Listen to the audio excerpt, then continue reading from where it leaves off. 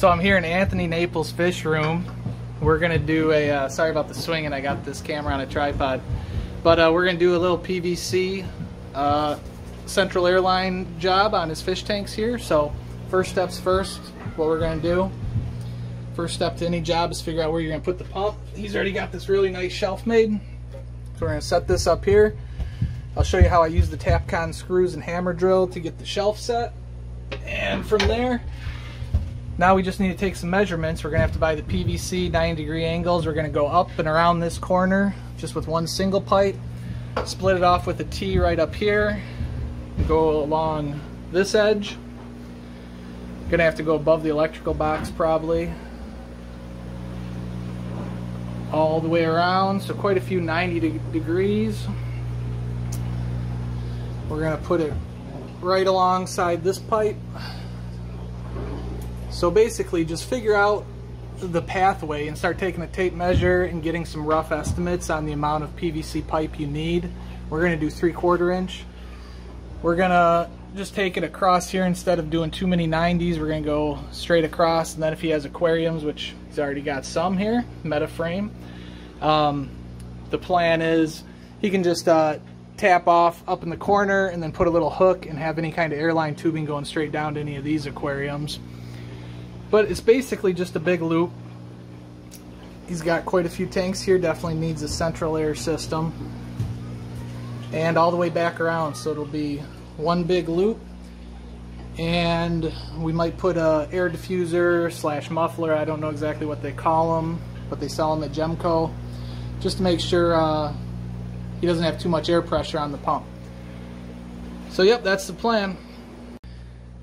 Alright, so first step, we're going to do the shelf. Basically, I'm just going to have Anthony hold it here. This is good to have a second person. Try to get it a little bit level, and then I'm going to use the hammer drill just to mark the holes where I'm going to be drilling into the concrete. You could just use a Sharpie if you already have pre-drilled holes on your shelf. And then these Tapcon screws are specifically made for concrete. The one key is you do want to have a hammer drill, and those are super cheap at Walmart. You can get them for like 20-25 bucks. They don't last the longest from what I heard, but mine's put at least 50 of these Tapcon screws into these concrete cinder block walls, and they hold extremely well. And I'll show you, I don't like to use a drill to fully put these into the concrete. I like to hand tighten them because you can easily strip out the concrete on these. So just a little word of advice there, and yep, we'll get this shelf hung. And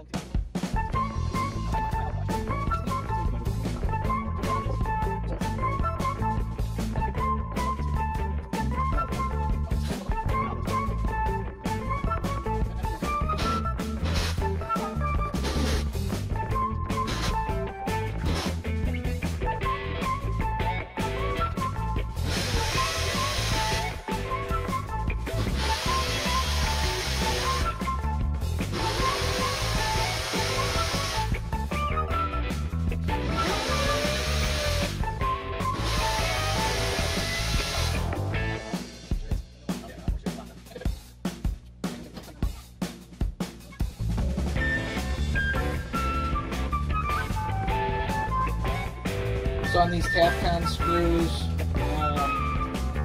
instead of using a Phillips or a flathead screwdriver, you definitely want to use a socket. So just a standard wrench adapter for the socket seems to work best.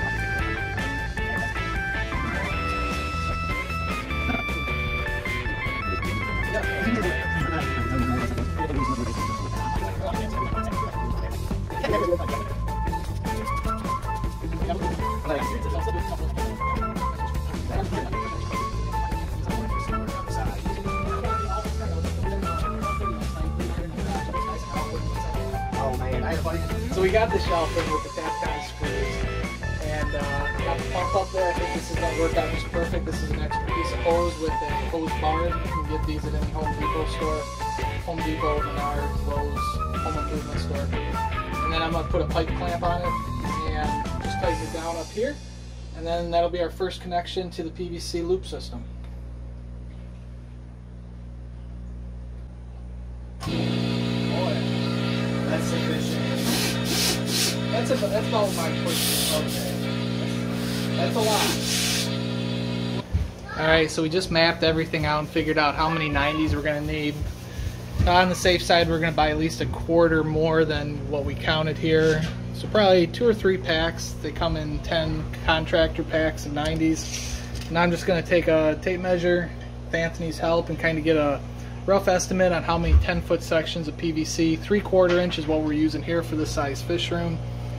And yeah, we'll just get a rough measurement on how many pieces of PVC pipe we need to buy and go purchase everything we need. On our way to Menards. We're back from Menards. We got 15 pieces of 10-foot schedule 40 PVC. You want to go to schedule 40, not the thin wall stuff. So we're just going to get to work hanging the pipe, dry fit everything, and yeah, we'll see how it goes.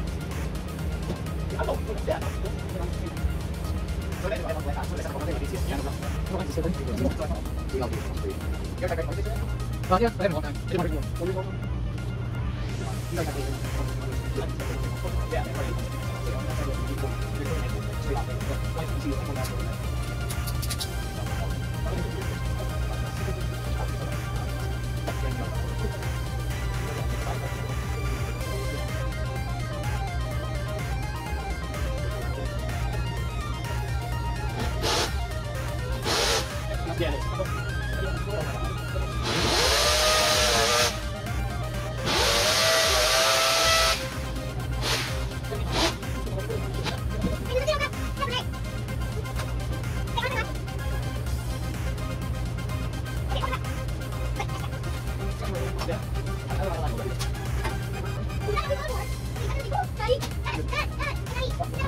Alright, so my camera kind of died, my SD card's getting full, so I deleted a couple videos, but you can see we finished up this room, dropped it down under the pipe. It goes all the way along this wall, up, across these tanks. Now we didn't put any valves in yet, but we do have over here the muffler fully open. So now we're going to plug it in. It should be a full loop. And we're just going to listen for any air hissing, and then we'll start installing the air valves and switching the tanks over if everything looks good. So, plug her in. We'll see how much air is coming out of that muffler.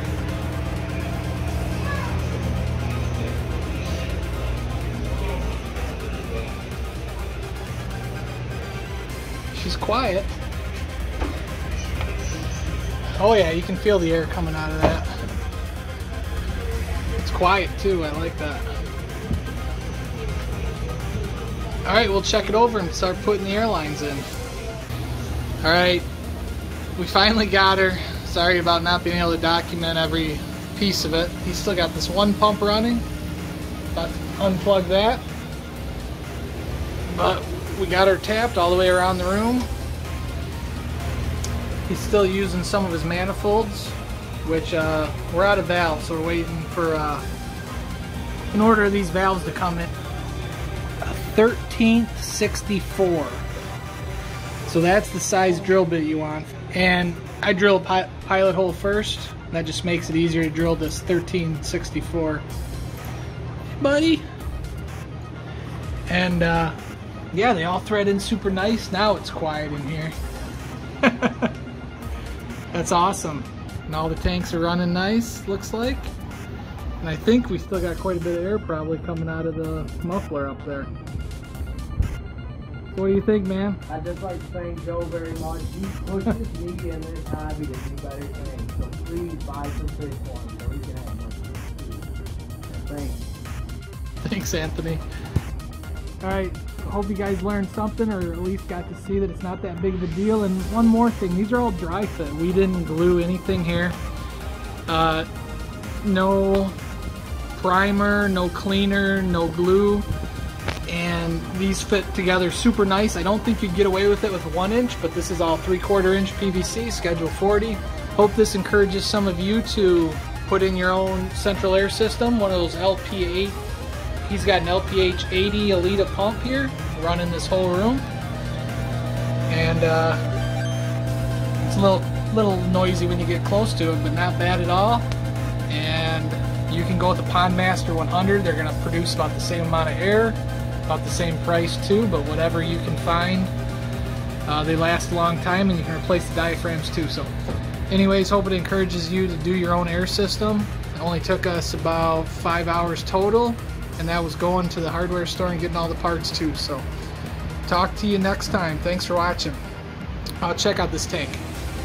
Anthony's got some awesome fish in here. That's one of the ones I made, one of the Apache peacocks, but I don't really like parrots, but they look pretty good in this tank with everything else. So alright, talk to you later. Bye.